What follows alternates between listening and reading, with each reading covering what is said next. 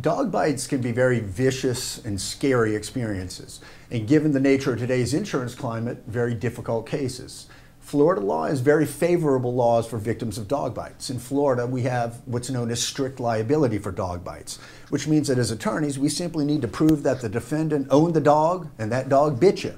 Another person's dog bites you, that person is presumed to be negligent, and you, the victim, are presumed to have met your initial burden of proof.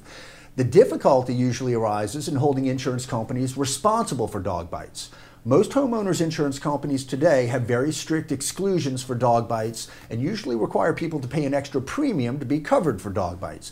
And even worse, many insurance companies refuse to insure certain types of dogs, such as pit bulls, under any circumstance.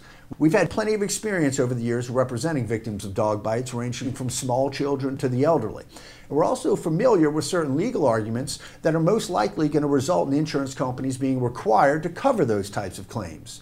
If your loved one's been attacked by a dog, please don't wait to contact us. You want to get animal control services involved quickly, not only for your claim, but also for your health. And also, the sooner we can start communicating with the potential defendants and insurance companies, the better we'll be able to assess and position your particular claim.